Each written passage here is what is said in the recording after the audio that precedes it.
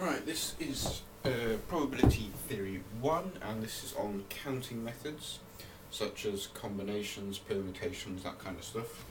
So, first off, a definition. This is what you use for finding the number of ways things can be laid out.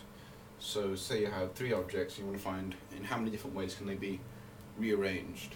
So you'd have 3 factorial over, now each of the objects can only be rotated once, so 1 factorial. See, this is all the first object, so 1 factorial of that.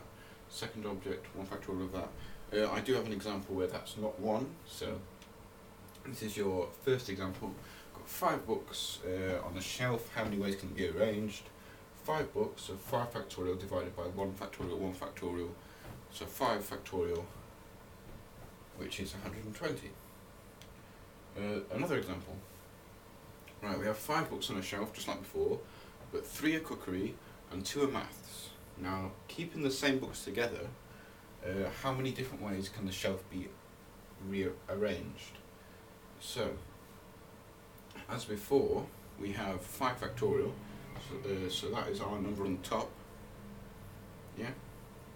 But what we have now is we have the cookery can be arranged in a certain way, so that's 3 factorial, and the maths can be arranged another way, which is 2 factorial. So we have 5 factorial over 3 factorial times 2 factorial.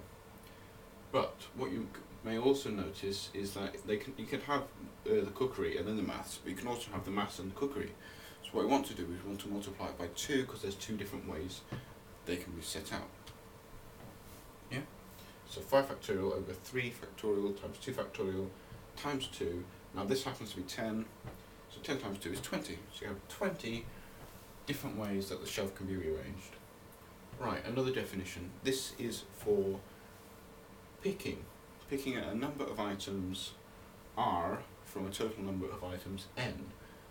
So the formula for this is n factorial over n minus R factorial. We should have an example. Here we go. Oh, just ignore these numbers for the moment. 8 marbles in a bag, and we have 5 red and 3 white. You pick 2 of them. Now what is the probability that they are both red? So we have 8, and we want to pick 2 of them. So 56 already. That is our total number of possible different balls we could pick. Then we have red, so the probability that they are red is there's 5 red and you want to pick 2 of them, so the probability of that happening is 20. Yeah, 5 factorial over 3 factorial, because you've got the n minus r. Yeah. Now, just like in normal probability lectures, we have the number of ways it can happen divided by the total possible number of ways, so we have 20 divided by 56 as our final answer. Yeah? Right, and this is the last one, combinations.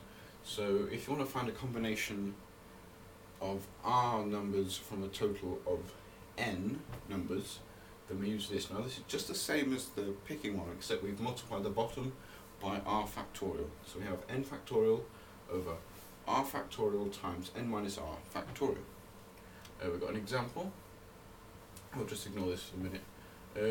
What are the odds of winning the jackpot on the lottery? Now if you don't know the lottery, there's 49 numbers and you've got to pick 6 of them, and if you get all 6 right, because 6 balls come out, then you win the jackpot. So the answer is 1 divided by, these numbers are a bit off, but you get the general idea. 49 balls, but choose 6. So we do 1 divided by, because this gives us the total numbers of ways.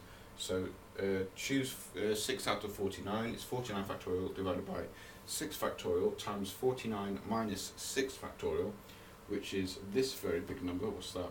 13,983,816.